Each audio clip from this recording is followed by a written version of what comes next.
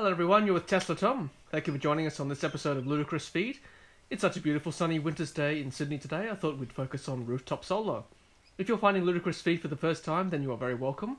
On this channel we discuss the impending energy revolution making its way across Australia and the rest of the world. We talk about electric cars, solar panels and home batteries.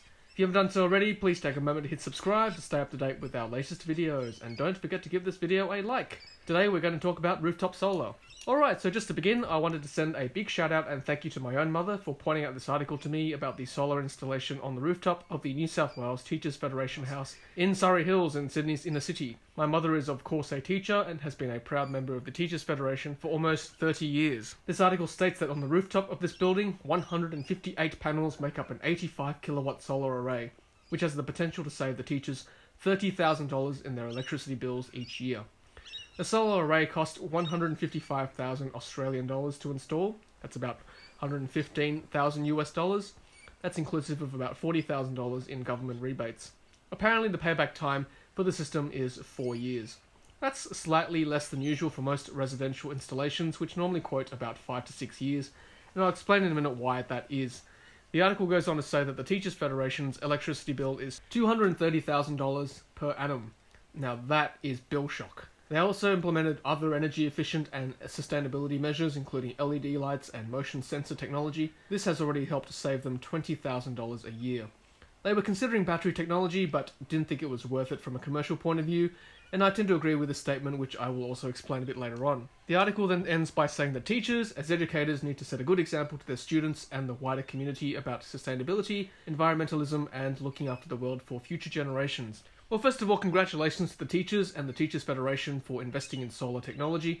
I think it's great that major organisations such as this are leading the way on clean and renewable energy. It also makes sense from an economic point of view, whereby it can pay itself off in 4 years. Businesses tend to trade during daylight hours, and so the bulk of their electricity use would occur when the sun is in the sky. A large rooftop solar array makes complete sense to help offset a large chunk of their electricity usage, which is why their payback is quicker than residential solar installations, because the large part of a household's electricity usage occurs after hours when people turn on their appliances when they return home from work. Unfortunately, the sun has already set by then, so the payback relies on feed-in tariffs, which makes the payback time slower, as feed-in tariffs are usually lower than offsetting grid usage tariffs. Unless you have a battery, of course, but that's a whole different story. Speaking of which, the article stated that the battery didn't make commercial sense, and although I'm an advocate of home battery storage, I agree that for a commercial organisation, it doesn't make much sense because, as I said earlier, the bulk of electricity use for businesses occur during the day when it can be offset by the sun and solar panels anyway. At night, a responsible commercial outfit should be implementing energy-efficient practices like turning off their lights when no one is around, which brings me to that exact point. It's amazing that the Teachers Federation have saved $20,000 annually already alone just by implementing such sustainable practices. We can do the same thing in our homes too. If you sit down and actively make some changes like installing LED lights and using energy-hungry appliances during off-peak times, we can actually save a lot of money without even having to install solar panels or batteries. Just try it out for yourself.